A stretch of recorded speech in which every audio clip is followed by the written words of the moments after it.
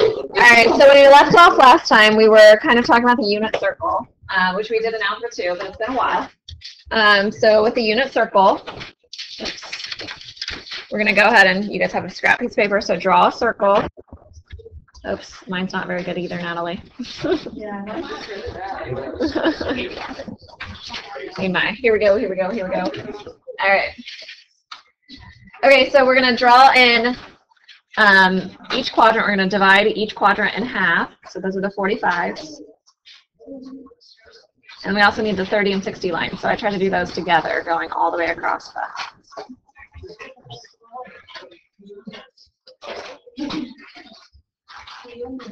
It doesn't have to be beautiful. Mine is not beautiful. All right, so we have that. So we're just kind of reviewing how to draw this unit circle, and then we're going to use it for the rest of our notes today, okay? All right, so the unit circle, the first thing that we usually do are the degree measurements, which you guys are all very comfortable with. You love degrees. You hate radians. I don't know why. Oh, you're starting to like radians? All right, so we have 0 degrees here, so that's your angle is not open at all. But if it opens all the way up, all the way around the circle, then it's 360 degrees. Okay, and so we know 180 degrees is across the circle, and 90 degrees is at the top. Likewise, 270 is here. Okay. So what I typically do is I go ahead and add in my 30s, going all the way around, and then in between the 30 and the 60s, like the two, like the top and the bottom line in each quadrant, I just add 15 degrees. So I'm going to have 30 and 60, and then the other one's going to be halfway between there, so it's going to be 45 degrees. Add 15 to 30. So we're going to have 30, 60, 90, 120, and 150. I'm having trouble drawing my 5s on here. All right, and then directly in between is 135, right? So these are the easy ones. So we get 210, 225, 240, 300, 330, and then 315s in between those two. Okay, you guys all got those? We're pros at degrees. We like those? All right, not so much, uh-oh. All right, so now we do the radian measures. So radian measures, as you know, a radian is measuring the arc length of the circle, and the circle has a radius of 1. So all the way around, it's going to be 2 pi. So we're going to have 0 radians, and we're going to have 2 pi radians. So then halfway around, remember, is pi. Now, I taught you guys a very, very easy way of doing this in Algebra 2, and you may use this when you're doing the unit circle quiz. But eventually in pre-calc, you should get really good at just drawing just a portion of the circle and not having to draw every single measurement out. Okay, so here's the shortcut that I taught you guys before. I told you to skip the 45, the 135, the 225, and the 315. So we're going to skip those ones. And we're adding 30 degrees for all the other ones. See how we go from 30, we go 0, 30, 60, 90, 120, all of them are adding 30 degrees. Well, 30 degrees is related to pi. It's a sixth of pi, right? A sixth of 180. So this is going to be pi over 6. And then we're going to go through and we're going to keep adding pi over 6. So for 60, I'm going to write 2 pi over 6. For 90, I'm going to have 3 pi over 6. 120 is 4 pi over 6. 150 is 5 pi over 6. 180 is 6 pi over 6, which is still pi, so we're good. Then we have 7 pi over 6. 8 pi over 6. Notice how I skipped that 225. 9 pi over 6. 10 pi over 6. 11 pi over 6, and then we're back to 12 pi over 6. And then all you do is just reduce your fraction. So instead of having, like, pi over 6 is reduced, but 2 pi over 6, how could I write 2 pi over 6? Yeah, 1 pi over 3, so just pi over 3. And then 3 pi over 6, I'm going to write that as pi over 2. And same thing here, 4 pi over 6. 4 over 6 is 2 over 3, so 2 pi over 3. And then 6 over 6 was 1, right? So we have 7 pi over 6. And then 8 pi over 6 reduces to 4 over 3. And then 9 pi over 6 reduces to 3 over 2. So we're going to have 3 pi over 2. And just continue. So 10 pi over 6 is 5 pi over 3. And then that was the last one. And 12 pi over 6, I guess, was 2 pi. Okay, so that's a very, very quick way of doing all those radian measurements. Easy enough? All right, now we do the 45s. So the 45s, when we do these, we not only count the ones that we just ruled out, but we also count, we call them quadrantal angles. We count the 90, the 0, the 180, and the 270, okay? So as I go through now, I have pi over 4. So I'm going to say this one is 1 of the pi over 4s. 90 is 2 of the pi over 4s, right? 2 pi over 4 is pi over 2. We're good there. 135 is 3 pi over 4. Pi is 4 pi over 4, so we're good. 225 is 5 pi over 4. 270 degrees was 6 pi over 4. Well, 6 over 4 reduces down to 3 over 2, so we're good. And 315 is 7 pi over 4. So we're good. When in doubt, you can always do your conversion. So if you get stuck and you're like, oh my gosh, I have no idea how to do 315 degrees, then multiply by pi over 180. It would take you forever on your quiz if you do that for every single one, but if you get stuck on just a couple, you could always do a conversion, okay? All right, now for the points. We haven't talked much about the points. We're going to talk about that a little bit more today. We do know that there's 2 different possibilities, well, 3 kind of. So we could have like 1/2 comma root 3 over 2. We could have root 3 over 2 comma 1/2. So these could go either way. We don't know. We got to figure it out. And we could also have root 2s over 2s or combinations of 1s and 0s, right? 0 and 1. Okay, so these are our only possibilities for the different points. And they come from 30, 60, 90 triangles and 45, 40, 95, 90 triangles. So if you have trouble with that, I can send you, plenty of videos where I talk about that. But I think you guys understand that from Algebra 2. Remember that? All you're worried about is whatever number is bigger and whichever number is smaller. So between 1/2 and root 3 over 2, which one is the bigger number of the two? The one on the right, right? Root 3 over 2. This is the big number.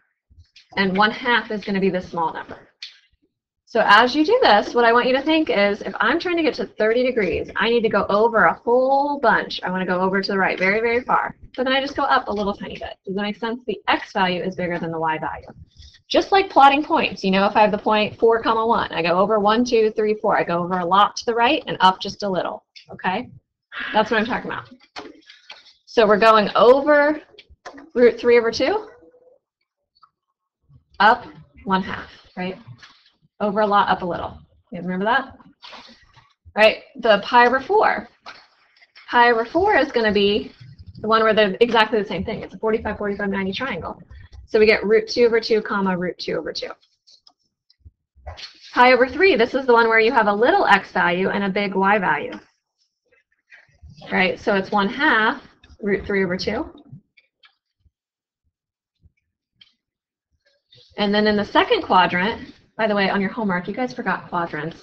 First, second, third, fourth, right? If I refer to the quadrants, that's what they are, first, second, third, fourth. I mean, it's fine if you didn't on your homework, but usually quadrants are in Roman numerals. All right, so if I want that 120 degrees, do I go over a little, up a lot, or over a lot, up a little? What's bigger, the x value or the y value?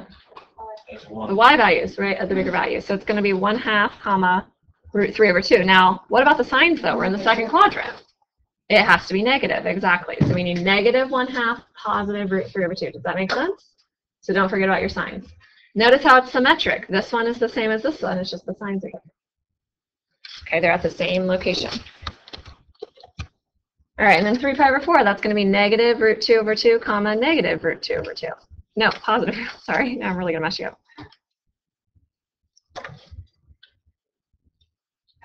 So it's negative and then positive. So negative root 2 over 2, comma, positive root 2 over 2. And then 150 is going to be negative root 3 over 2, comma, positive 1/2. No, you writing this down? Did you do this last year? All right, and then 180. Well, let's skip 180. Let's do 210. So can you guys do these last 6 that are the root 2 over 2s, the 1/2, the root 3 over 2s? Can you do those? Okay. So I'll write them down as you guys do them.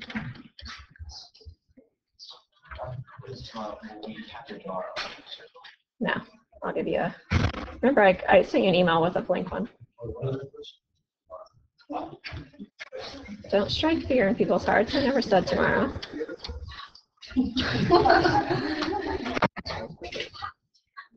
should already know this anyway.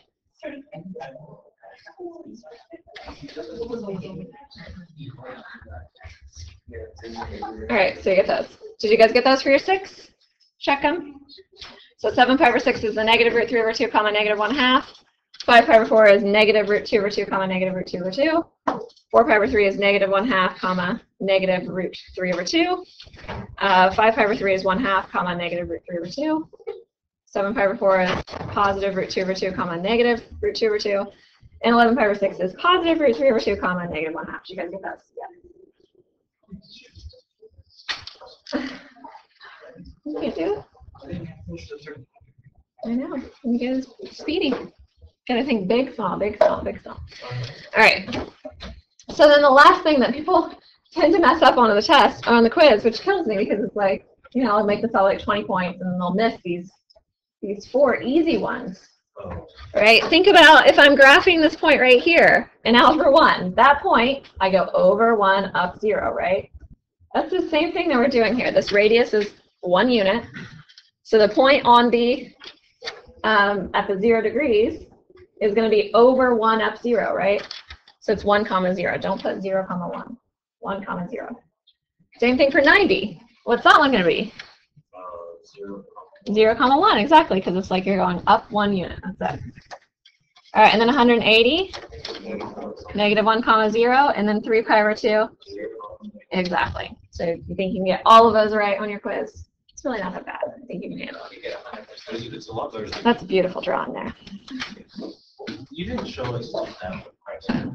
Yes, I did. I guarantee I did.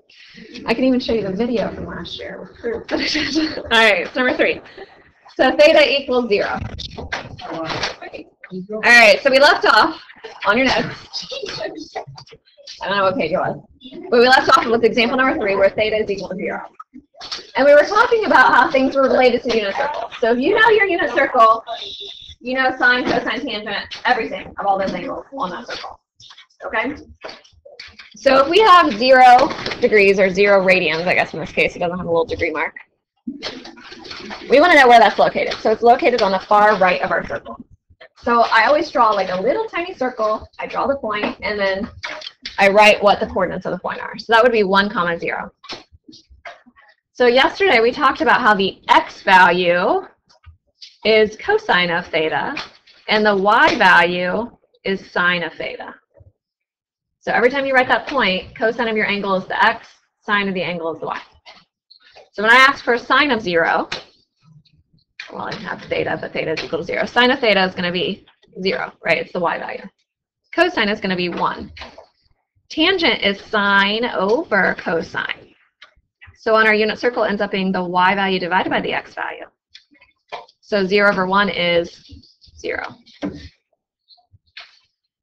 Cosecant, remember I told you C's and S's go together. Cosecant is the reciprocal of sine. So it's going to be 1 over sine. So it's going to be 1 over the y value. So it's going to be 1 over 0. Yeah, undefined. Secant is 1 over cosine. So 1 over x, which is 1 over 1, which is 1. And cotangent is going to be 1 over tangent. Well, what if we have 1 over tangent? That means the reciprocal of tangent, right? So tangent was sine over cosine. So another way of writing cotangent is cosine over sine.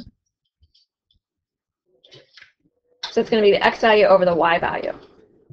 So it's going to be 1 over 0, which is undefined, right? So these can be undefined. All right, so every single time you're doing this, you're drawing like a little tiny circle. We don't want to draw the full circle because that takes forever. So if you only have 2 problems on your test that have to do with this, you'll have more, no worries. But you spend a whole 20 minutes drawing out the entire unit circle, kind of a waste of time, right? You need to know how to draw a little tiny one very quickly because you'll have that all the time in AP Calc. All right, so if I have 5 pi over 3, 5 pi over 3, ooh, that's a little hard. It's 1 2/3 pi. Where's 5 pi over 3? It's in the 4th quadrant. And it's pi over 3 away from being at 2 pi, right? It's 60 degrees away from 316. All right, so it's right there. So this is the one where we go over a little tiny bit, 1/2, and we go down a whole bunch, root 3 over 2. So the sine of theta is going to be negative root 3 over 2. The cosine is going to be 1/2. The tangent is sine divided by cosine. So we flip. So the 2 over 2 goes away, so I get negative root 3. All right, cosecant is going to be the reciprocal of sine, right? So we have 1 over negative root 3 over 2. So remember that just flips this. It's going to be negative 2 over root 3. Now some of you guys, as I said yesterday, are going to be pros at this. You're going to do it so fast. What do I get when I rationalize and multiply by root 3 over 3? Yeah, negative 2 root 3 over 3, right? I'm multiplying by root 3 over 3. Root 3 over root 3. All right, and then secant is the reciprocal of cosine. Well, cosine is 1/2, so its reciprocal is really easy. Yep, 2. And then cotangent is going to be the reciprocal of tangent. So you can do 1 over negative root 3, right, since we just found tangent, which if you rationalize, multiply by root 3 over root 3. So negative root 3 over 3, exactly good. You guys are speedy. All right, good. I'll box all these in so you can see them. All right, so example 1. So now it just says find the sine, cosine, and tangent. So sometimes I don't ask for all 6, I just ask for those first 3. So sine, cosine, and tangent. So again, we have theta equals pi. So let's draw a little tiny circle. Theta equals pi would be over here. So that's the point, negative 1, comma 0. So if I have sine of pi, it's going to be 0. It's the y value. Cosine of pi is negative 1. And tangent of pi is sine over cosine, so 0 over negative 1, which is 0. Does this all make sense? Do you guys see how it's very, very useful to know those unit circle values? Okay. So theta equals negative pi over 6. So some of you guys had trouble with this in your homework. A negative angle means that instead of going this way, we go this way around, okay? So we're going to go backwards. We're going to go clockwise. So if I have negative pi over 6, it's the same as pi over 6. It's just starting at 0 and going backwards pi over 6. So I shouldn't say it's the same as pi over 6. It's right there. Okay, so I always like to draw it on the circle so I can see what that point is. So that point would be over a lot, down just a little tiny bit. So it's root 3 over 2, comma, negative 1/2. All right, so when I talk about sine of negative pi over 6, the sine is going to be negative 1/2. Cosine of negative pi over 6, cosine is going to be root 3 over 2. And then tangent of negative pi over 6 is the sine divided by the cosine. Right, so it's going to be negative 1/2 times 2 over root 3. So we get negative 1 over root 3, which is negative root 3 over 3 if we rationalize. All making sense? All right, so it kind of talks a little bit about domain and range. So on our unit circle, our domain is like our theta. It's what we're plugging in for. Okay? The domain could really be anything. I can plug in positive angles, I can plug in negative angles. But for the most part, a lot of times in pre-calc, we'll make the domain 0 to 2 pi. Okay, so that way you can, if you're trying to solve for the x value, solve for the, I guess I should say theta, then I only have you solve between 0 and 2 pi. That's kind of nice, instead of having all of them. But we'll talk about what if we don't have just 0 to 2 pi as well. And then the range is what you're getting out. So let's think. So sine, if you think about the unit circle, what is the biggest y value that you can get out on your unit circle? 1, exactly. What's the smallest y value? Negative 1, okay? The range then for sine and cosine is between negative 1 and 1. You're never going to get like sine of that angle equals 2. It's not going to happen. The biggest it can be is 1. All right, so let's see if you guys are pros at this. So every single time you do these problems, I want you to get in the habit of drawing a little tiny unit circle and thinking about where the angle is. So that point would be root 3 over 2, comma 1/2. So when it says sine of pi over 6, what is it going to be? 1/2. It's the y value. Does that make sense? So cosine of 3 pi over 2. Cosine of 3 pi over 2 is down here. 3 pi over 2 is at the bottom at 270 degrees. So it's going to be 0, -1, right? So the cosine then is going to be 0. Cosine of pi over 4, right here. So that's the point that's root 2 over 2, comma, root 2 over 2. So the cosine is going to be root 2 over 2. So you don't necessarily have to write the point for every single one, but at least draw the little picture, because it's very, very useful. Okay, so do that for D through I. Try to solve them.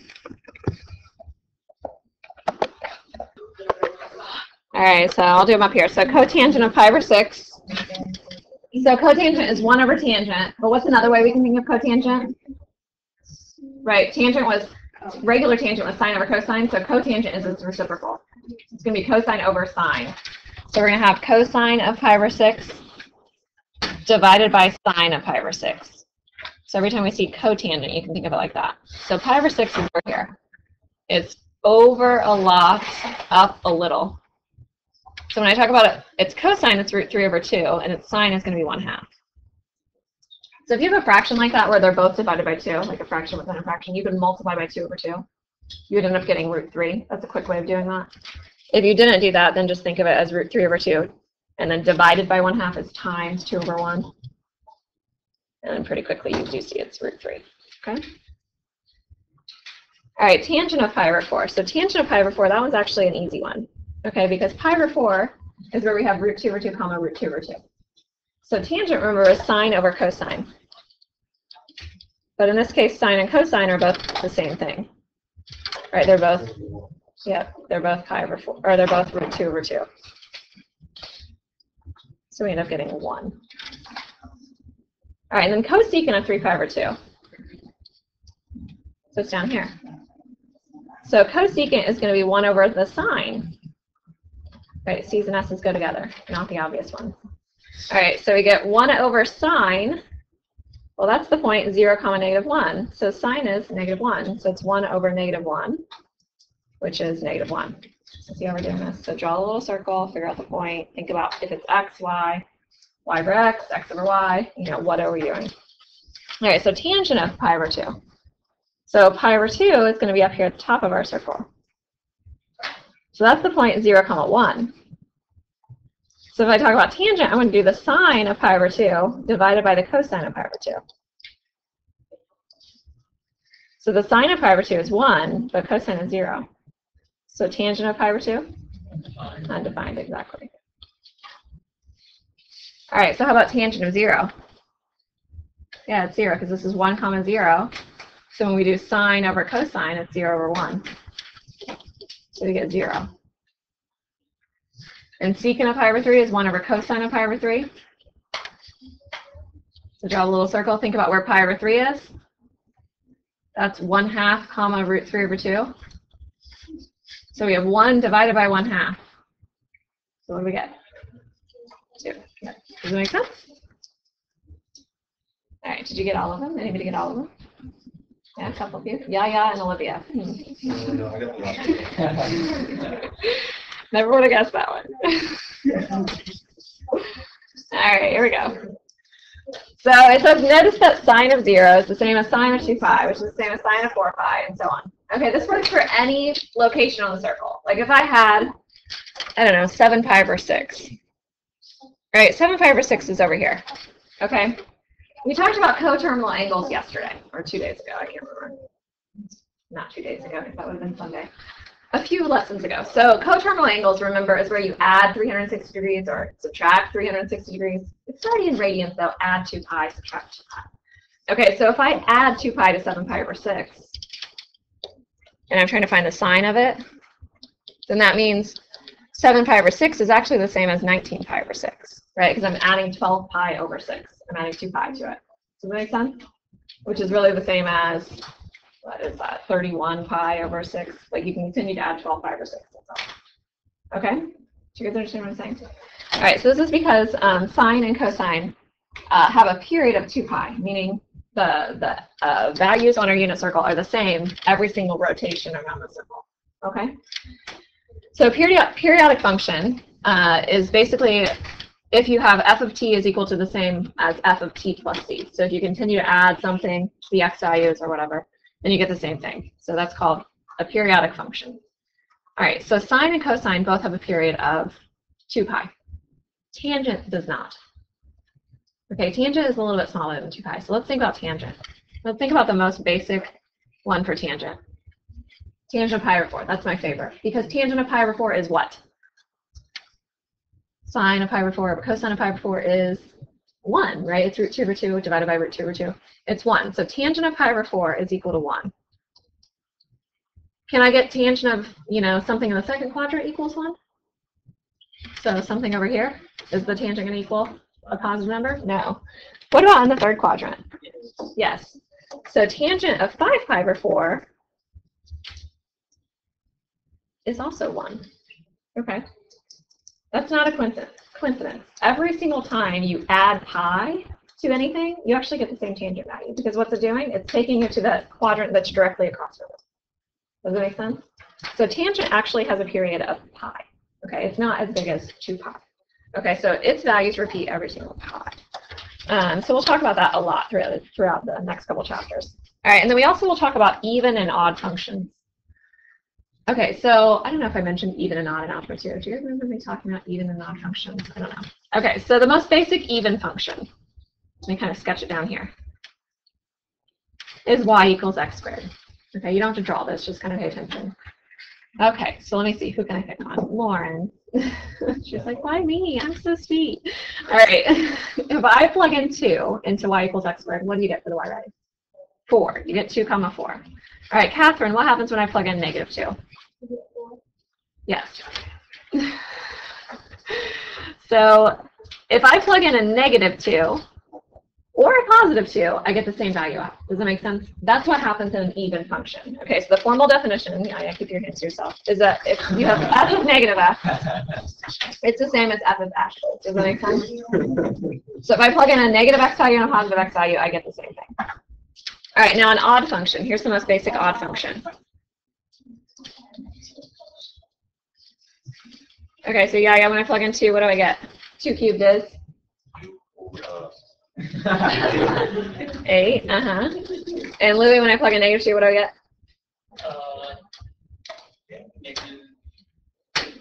8.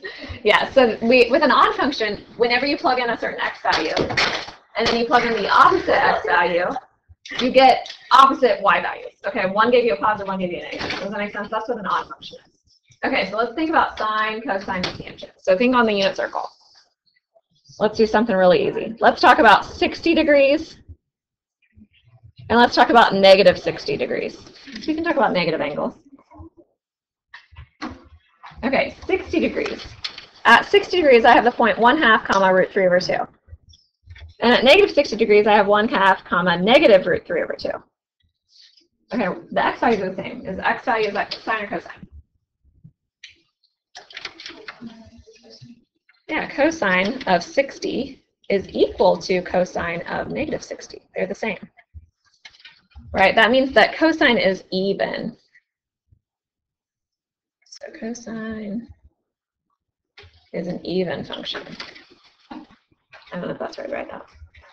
All right, but if I plug in, or if I'm finding a sine, if I find sine of 60 and sine of negative 60, what do I end up getting? Are they equal to each other? No, they're opposite each other, right? So that means that sine is odd. All right, what about tangent? What do you think? Yeah, tangent is also odd.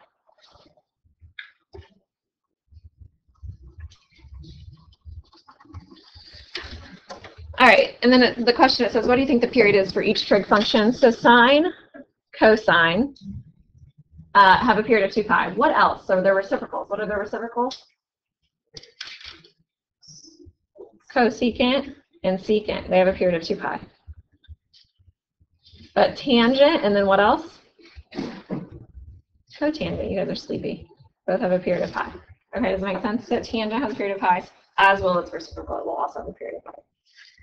All right, so it says use the period to evaluate the following. This is really just coterminal angles. That's all it is. We talked about coterminal angles before. So keep changing your angle until you get something that's familiar on that interval 0 to 2 pi. That's the easiest way to do it. Okay, so we have 13 pi over 6. Is that on the interval 0 to 2 pi? No. Is it too big, too small? What is it? It's too big, right? We're already bigger than 2. It's like 2 and 1/6 pi. Okay, so what we're going to do is we're going to subtract 2 pi. So I'm subtracting 12 pi over 6. What do I get when I do that? Pi over 6. So sine of 13 pi over 6 is actually the same as sine of pi over 6. They're exactly the same. So do we know sine of pi over 6? 1/2. Don't always go through degrees. It'll take you guys forever. And then cosine of negative 7 pi over 2. So that's not on the interval 0 to 2 pi. It's negative, right? We want to get it positive. So let's try to add 2 pi. So if I add 4 pi over 2, does that get me there? No, I'm at cosine of negative 3 pi over 2. Still not there. Add it again. What do I get? Pi over 2. Do I know that one? Cosine of pi over 2 is 0. Yep, exactly. Make sense? So if you can keep adding and subtracting 2 pi, then you'll be good. All right, so that is the end of that one. All right, so you guys have a little bit of time